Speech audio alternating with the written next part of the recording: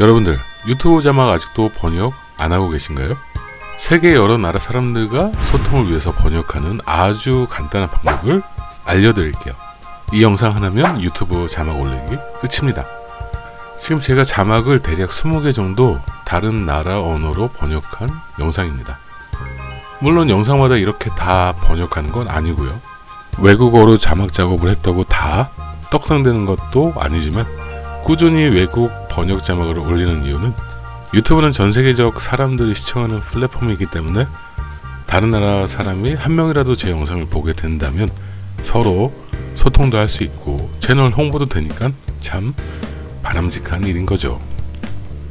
이 자막 만드는 작업이 불과 한 달 전까지만 해도 많이 까다로웠는데 아주 간편한 방법이 있습니다.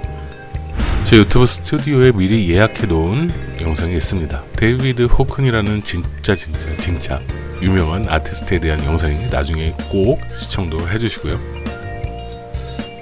자막 작업할 때 꼭 필요한 프로그램이 있는데 영상 속 나레이션을 자막화 해주는 프로그램, 바로 vrew라는 프로그램입니다.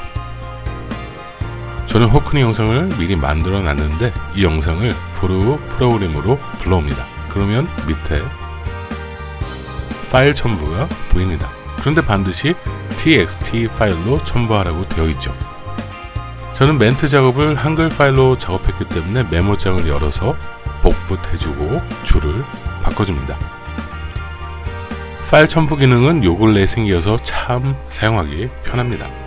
전에는 영상의 나레이션이 정확하게 문자로 기록되지 않았는데 파일을 첨부해서 내가 써놓은 글과 거의 100% 일치시켜서 불러져 옵니다. 영상과 파일을 업로드하면 자동으로 나의 멘트가 글로 써지게 되는 거죠. 대략 10분 정도 영상을 글자로 바꾸는데 5분에서 7분 정도 걸리는 것 같습니다. 자, 놀랍게도 음성 추출해서 자막화하는 데 성공을 했죠. 약간 수정할 부분은 수정해주고 다시 저장을 해줍니다. 그리고 자막 파일을 내보내기를 하는데 한글과 영어를 기본으로 해주고 각자 원하는 언어로 번역하기를 해줍니다. 이때 자동으로 한국어까지 자막 파일로 저장이 됩니다. 구글 번역보다는 여기서 수정하고 번역하는 게 훨씬 더 자연스러운 것 같습니다.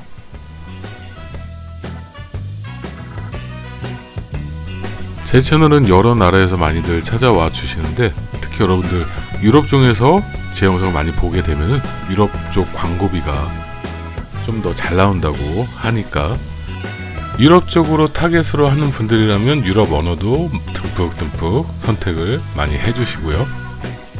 다시 수정할 부분이 있으면 여기서 수정을 대략적으로 해주면 되겠습니다.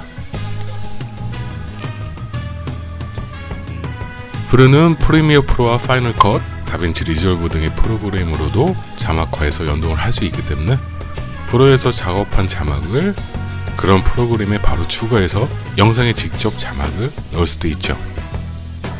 참 어메이징합니다.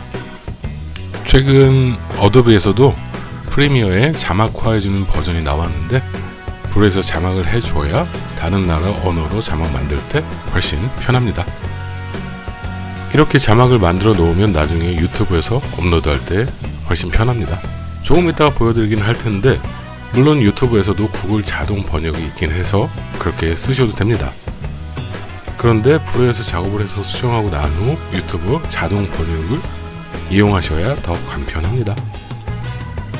특정 단어는 자동 번역을 할 때 잘못 번역되는 경우도 있으니 제대로 되어 있는지 확인을 해줍시다. 자, 이제 다시 유튜브 스튜디오로 와서 자막을 클릭하시고요. 일단 업로드했던 영상은 자동으로 한국어 자막화가 되어 있는데 그건 전혀 못 쓰는 거고 저 위쪽에 파일 업로드를 클릭해서 좀 전에 vrew에서 저장해 놓은 자막 파일을 업로드 합니다.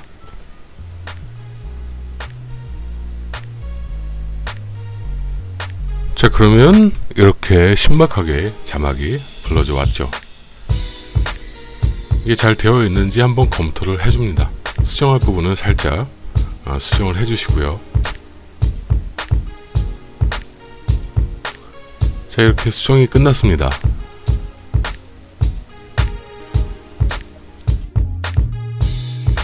이런 식으로 아까 저장한 자막 파일을 밑에 언어 추가 클릭하고 다른 나라 선택한 후 다른 나라 언어로 업로드를 합니다. 구미에 땡기는 나라로 자막 올리시면 됩니다.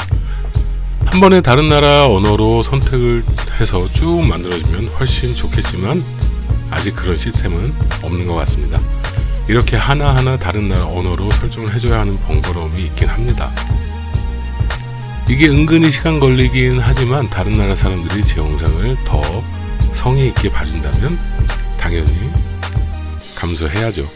그래서 저는 이런 작업할 때는 카페에서 커피 한잔 마시면서 여유도 부리면서 작업을 하고 있습니다.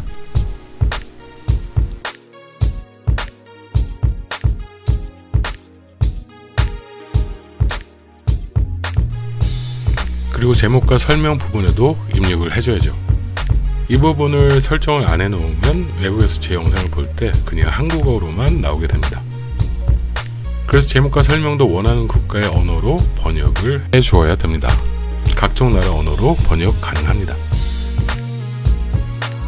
이제 구글 번역을 이용할 때가 왔습니다. 유튜브 스튜디오를 한쪽에 열고 구글 번역을 다른 쪽에 열어서 번역을 시작합니다.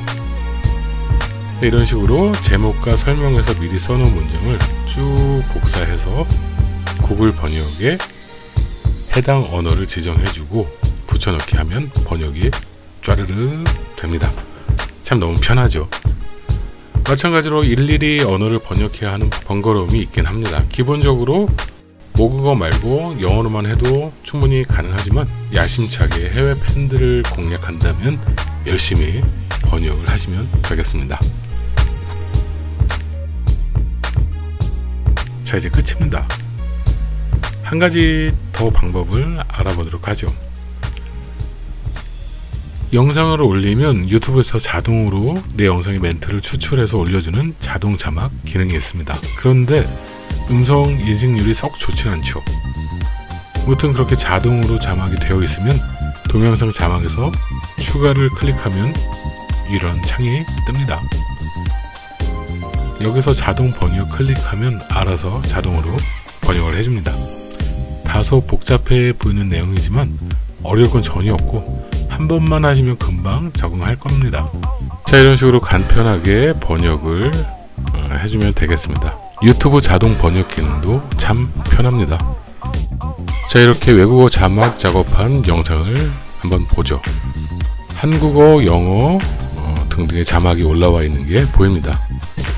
굳이 이런 작업을 안 해도 BTS나 블랙핑크 등은 조회수 완전 대박이지만 우리는 뭐 유명 연예인이 아니니까 뭐 이렇게라도 해야죠. 노력은 배신하지 않는다 하지 않습니까? 뭐 배신해도 뭐 어쩔 수 있겠습니까? 자, 영상에 외국어 자막 넣고 우리 모두 함께 글로벌하게 가자 좀